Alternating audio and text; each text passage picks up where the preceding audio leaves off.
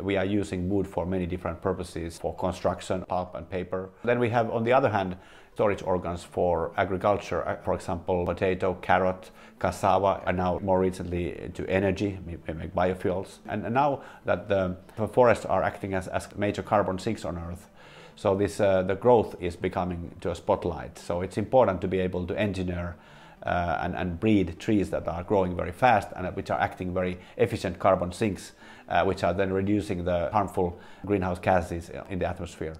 So the wood originates from the vascular cambium. The vascular cambium is a thin layer underneath the bark, and even though it's a thin and microscopic, it's able to produce all the wood that we can see in the trees and all the forest that we are around in the forest.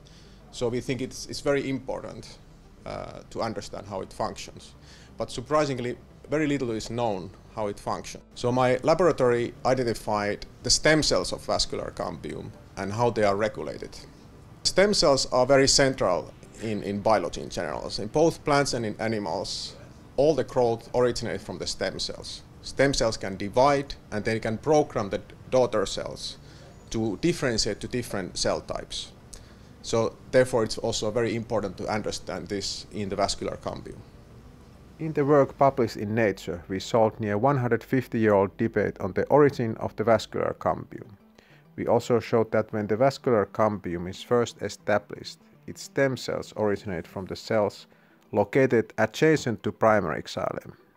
So we thought that perhaps xylem precursors act as organizers that direct the formation of the stem cells in the adjacent cells. We confirmed that that was indeed the case, and identified also a molecular regulatory mechanism that defines the stem cell organizer. So we are focusing on this kind of procambial tissue, which is the very early form of this vascular meristem, vascular stem cell-like population. We actually discovered that this young phloem act as important organizing centers.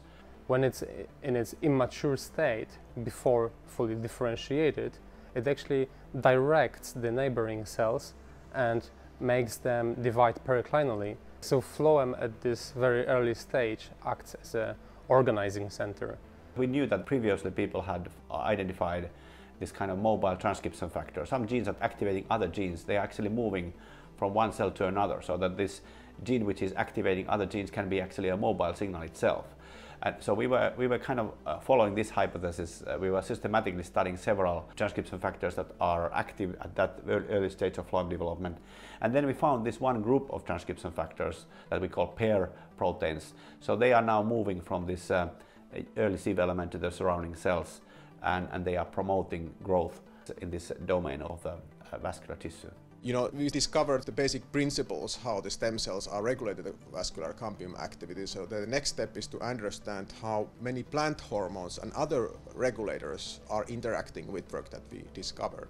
These two studies kind of setting a new standard for looking at tree biology and wood formation in trees, with understanding how the cambium is organized, how the vascular meristem is organized. So that is contributing to this quantitative aspect. What is now very topical is the climate change, and I think it is now very well acknowledged that the trees are the major players when sequestering carbon. And at the same time we would like to make lots of wood and other products for the industry. So I think it's essential to be able to breed tree species, to produce more biomass and sequester the carbon on the wood.